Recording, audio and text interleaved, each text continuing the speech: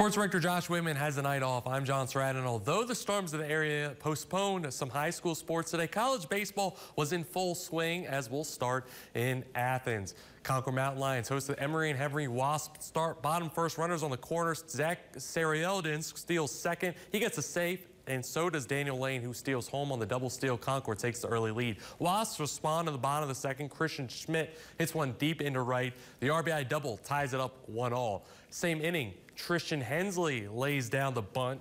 Mountain Lions get the out at first, but the run scores. Wasps take the lead. And the Wasps were buzzing in the second inning as it's 3-1. Jared Foley doubles deep into center field. That makes it 4-1. Wasps score 5 in the second to lead 5-1. To the bottom of the second, Mountain Lions cut into the deficit by 1, but it's a big one. Marshall Basham mashes one to deep left. Solo shot makes it 5-2. Emory would make it 6-2, but don't go anywhere in the third because with one swing of the bat, this game changed. 2 on for Chris Satcher. First pitch of the at-bat. He sees it and he waves bye-bye.